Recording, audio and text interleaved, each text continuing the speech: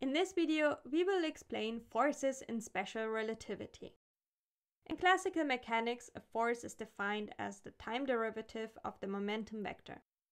In special relativity, we use a similar equation, but instead of the time derivative, we use a derivative with respect to proper time tau.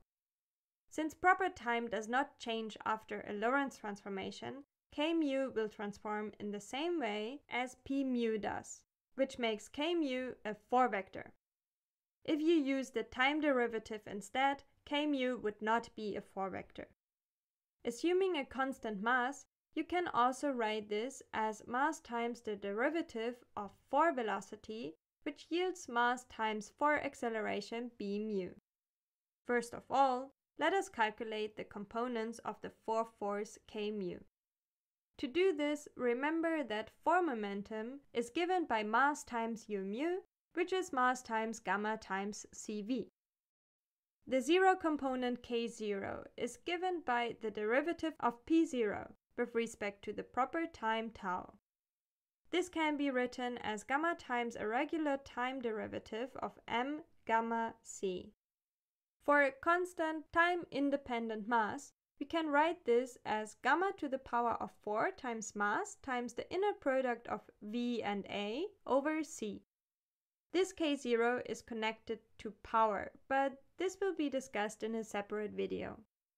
For the spatial components of k mu, we also write the derivative with respect to tau as gamma times the derivative with respect to time.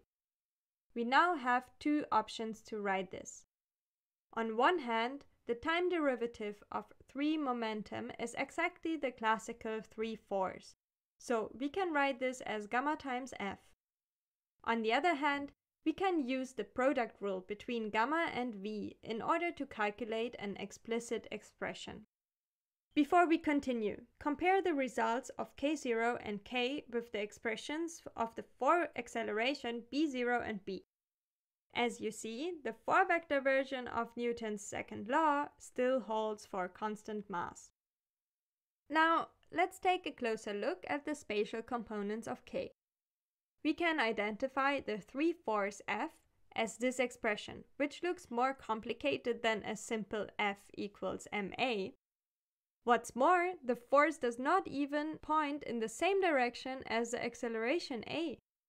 However, this expression simplifies in certain cases. If the 3 velocity and the 3 acceleration of an object are parallel, then we can simplify the 3 force to gamma cubed times mass times acceleration, so the force is parallel to the acceleration.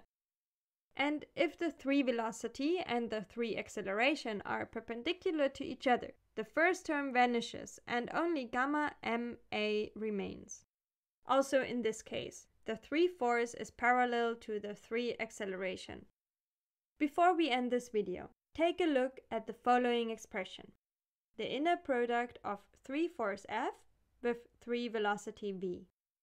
By simplifying this expression and comparing it to the 0 component of k mu, we see that k0 can also be written as gamma over c, F times v.